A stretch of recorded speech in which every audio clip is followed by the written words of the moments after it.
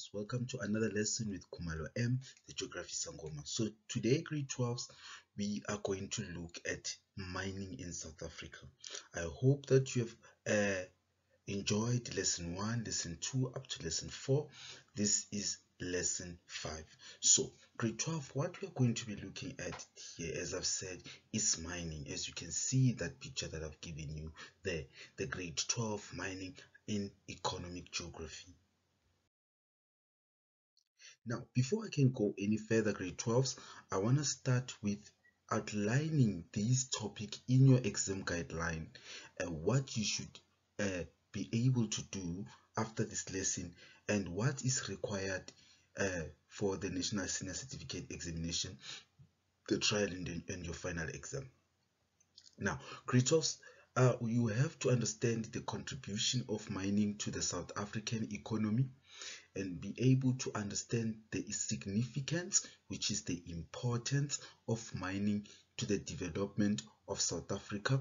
You have to also understand, that you are going to be given case studies of one of these South African main minerals produced, as we are going to see and understand which type of mineral are we going to study this year. So according to the examination guideline, you can see grade 12 there, it says that in November 2023 you will write about platinum. So this year our mineral that we look at, it is platinum. So we are studying platinum, we are doing platinum in grade 12. Then you have to understand things like the location of minerals studied on a map, identification and interpretation, and apply factors that favor and factors that hinder mining in South Africa to the main minerals above. And then lastly, you have to understand the contribution of prescribed minerals to the South African economy. Now, these are the terms or concepts that I want you to have in mind. Concept of balance of trade that you have done last year in grade 11 under development. Balance of trade, where we are talking about the difference in the value between the visible imports and exports. So balance of trade, we look at the imports and the exports. Now, what are exports? Exports, those are goods and services that are sold to foreign countries. So we are selling goods. When we take goods from our country and sell them outside the country, we say we are doing what? We are exporting. Then we have favorable trade balance, which you did in grade 11, which is positive trade balance. It occurs when now our value of exports is greater than the value of imports. And then we've got the concept of foreign exchange, that is the money paid to South Africa by other countries in exchange for goods and services, money earned by South Africa. So this is the money that we get as a result of selling these goods outside the country. Then we have imports. Imports are goods and services that are bought from foreign countries. So you can see that the imports is an opposite of exports. So in exports, we are selling to other countries and then we gain foreign currency and money from their countries. And then imports, we are buying from those countries. So we pay to get those goods, to buy certain goods as imports. But exports, we are selling outside the country. And then I want you to understand the concept of open cast mining. It is a surface mining technique that extracts minerals from an open pit in the ground. And then I want you to also know about semi-skilled worker, a worker who does routine tasks, simple tasks that are done on a regular basis, someone who is not skilled or trained to do a specialized work. So that is the semi-skilled worker, while a skilled worker is a worker who has a specific set of skills or specialized knowledge that has usually been obtained through a formal training. So this one has gone to university or has gone to a college to get skills or to get training on the job that the person is doing. But as semi-skilled, they are not trained.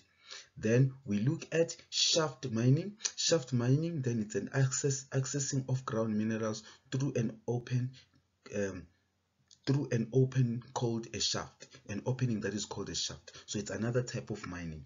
Then we've got trade. Trade is an exchange of goods and services for money, as we can see there. Now, as we are talking about mining, there are two words that you have just learned there on the terminologies grade 12, which is open cast mining and shaft mining. So open cast mining is a surface mining technique that extracts minerals from an open pit in the ground. But when you can see there in the picture that I've given you, there is no infrastructure like those working those structures that are found there in the shaft mining. So open cast mining is a surface mining technique that extract minerals from an open pit. So it's an open pit, it's like a hole that they just mine from. But a shaft mining is an access of underground minerals through a vertical opening called a shaft. So that is a shaft. So you can see the difference. The shaft is there. Here is just they're just digging the that's why they call it an open cast mining. Moving on, grade 12, we have to also understand the contribution of mining to the South African economy. How does mining contribute to our economy? Now, the discovery of gold started the mining industry. So it contributes with what? The mineral resources. Mining is contributing to the GDP. Remember, we talked about the GDP, which is the gross domestic product, because mining companies pay taxes to South Africa. And then taxes from mines stimulate the economic growth and development of South Africa. So those mines, they also pay tax to the government. So taxes from the mine, they make our country to grow. We get more money. And also remember, where there is a mine, there will be infrastructural development and changes them. And then people will also get jobs there, contributing to the Johannesburg Stock Exchange. And also mining funded the development of infrastructure in South Africa. Mining contributes to job creation, so there will be jobs that are created when a mine is open. That is one thing I believe that we all understand. Then the multiplier effect that leads to the development of other industries. People are able to work, and when the people work, they will earn money and they'll be able to buy whatsoever that have been produced by the mineral resources or whatsoever. So people will gain what is called a buying power. So that's what we talk about when we talk about the multiplier effect. Now, citizens have developed in South Africa because of mining. More investors will invest in South Africa as a result of exports of raw materials or minerals. Then we will earn foreign income from exports of the minerals and contribute to the socio-economic development of a country. So it will address social and economic problems that we have and tend to develop our country both socially and economically. Then moving on, grade 12, we look at factors that favor mining. We have in South Africa, we have a variety of minerals. That means we've got different types of mineral here in South Africa. So that is a factor that favors. It's a positive thing. It's something that promotes or that promotes mining in South Africa. It's because we have a variety of minerals. Then the large mineral reserve, we've got large mineral reserve, we've got large labor supplies, we've got people who can work in those mines. And then we've got efficient transport network. Yes, we've got different types of transport networks, such as our roads, our railway, our harbor, which is water transport. Then low geothermal gradient, which allows us to mine at further depth, so we can go deep to mine our minerals. Significant, it's important amount of minerals are closer to the surface. So most of the surface, we don't have to go deeper.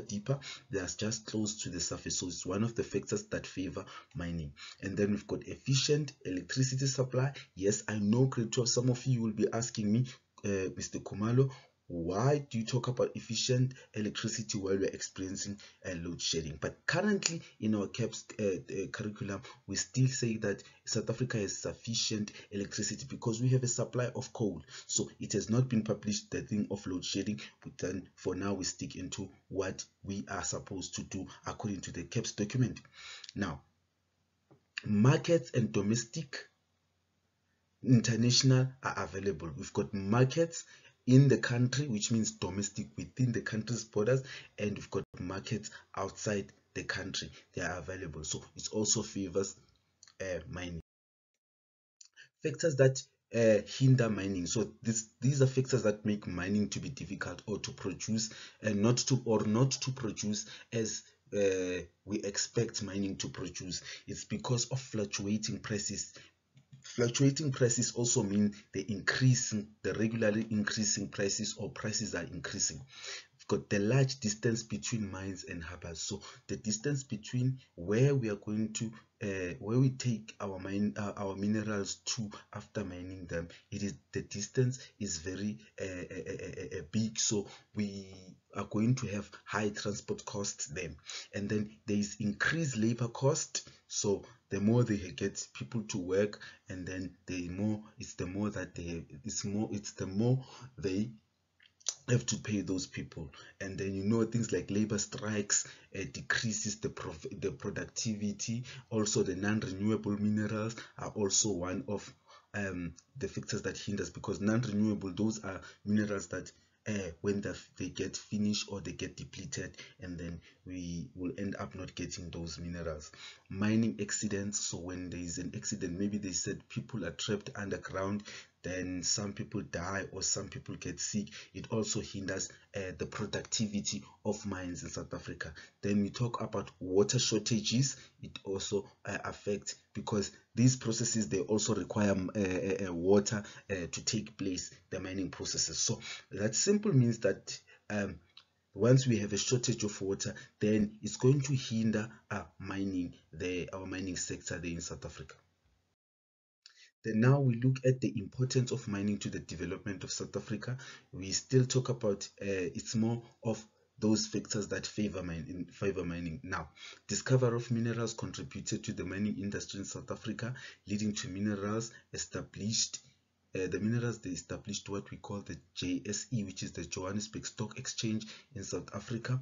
Then minerals contributed rapidly to urbanization in South Africa, and then this led to development of secondary and tertiary sectors, as well as the infrastructure development. So that is what the major importance or the role mining plays in our country, is that it gives us more minerals that we are able to export, and those minerals, they led to what we call an establishment of working institutions like the JSE, the stock exchange, now where they deal with different currencies, their trading and whatsoever.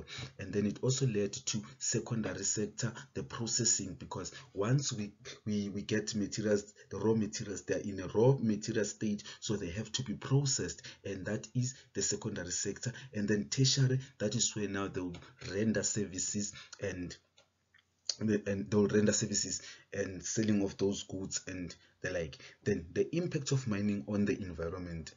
So now, mining can have a negative impact on the environment because it can cause vegetation to be removed, which will increase soil erosion. So when they are going to open a mine, they'll have to remove vegetation, and that causes soil erosion. The natural habitat and the ecosystems are disrupted as a result. So those animals that stay there, as they start to open a mine, those animals will have to run away, and then they will not have a natural habitat where they can stay. The environment is degraded, which means it is polluted. So there is more pollution in that area. Chemicals in water pollute water resources and underground. So we have heard several times that they say there is water contamination, as the mining companies, they release their waste in the rivers, then the river becomes contaminated, it becomes toxic. You cannot drink it because it will be mixed with the chemicals that they were using during the mining of these minerals. Then it causes air pollution that can use acid rain. Now it causes also pollution, and then that pollution or acid rain is going to also cause what we call sinkholes within an area. So that is an impact of mining on the environment. So you have to read the question with understanding grade 12 when they say the impact of mining on the environment. So then you'll be able to explain properly and focus on the environment.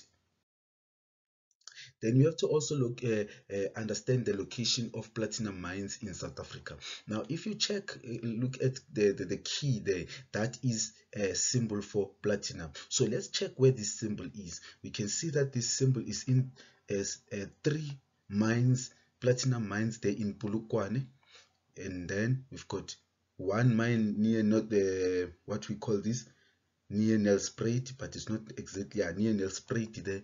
So that is where we find our platinum mines in South Africa. You can also watch on my YouTube channel. There's a video back 2012 or 2014 when they were establishing a mine in Nelspruit, and then you must be able to identify or locate these platinum mines on a South African map. Then you in your examination scriptures, because we are preparing you for examination, so in your examination scriptures you're going to get what we call these types of diagrams. So these types of diagrams, they'll come as they'll use these diagrams like this to ask you questions. How much contribution was made from the tertiary sector? So you have to look at all these these activities that are happening here and classify which ones are under tertiary sector, and then you give answers. This is just an example, but now you'll be working with statistics and showing how mining has contributed, the primary sector has contributed, or any sector how it has contributed. That's it for this lesson. Thank you so much. Don't forget grade 12. Share the link with your classmates or your fellow friends who are doing geography in Gauteng or any province, and don't forget to like and subscribe in my channel. Till I meet you in the next lesson. Bye bye.